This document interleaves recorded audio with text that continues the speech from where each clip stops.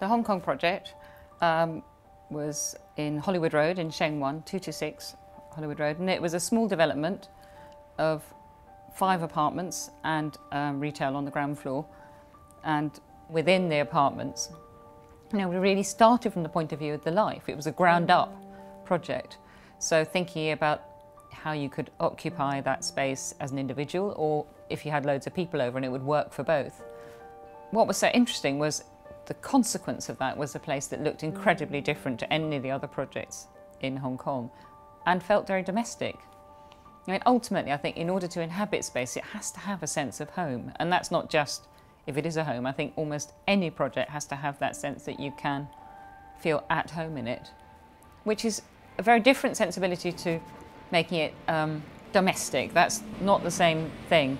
In Swedish, you say bestjala, to put soul into a place. In Danish, you talk about hyggeligt, the idea of a place that is an embrace.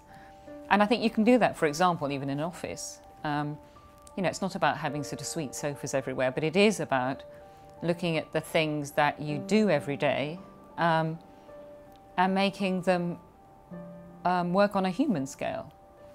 Having a really great kitchen, making the photocopy room fantastic, having the possibility of, let's say, having kind of movable shelving around you where you can put your objects, and where if you want to in some way sort of circle the wagons you can, but still have a sense of being connected to others.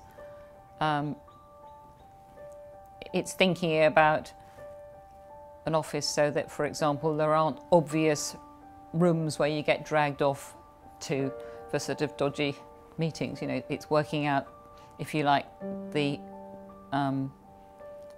politics, the organisation really of how you have conversations. It is, for example, having a common room rather than lots and lots of dodgy meeting rooms with,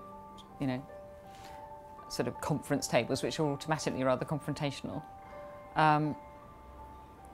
Obviously you have to balance that with practical needs, but I think historically the sort of tectonic, the practical, the functional has ended up driving the wagon, and you've just got things the wrong way around. I mean, ultimately it should be driven by the life, and the practical stuff should be what makes that happen, not the other way around.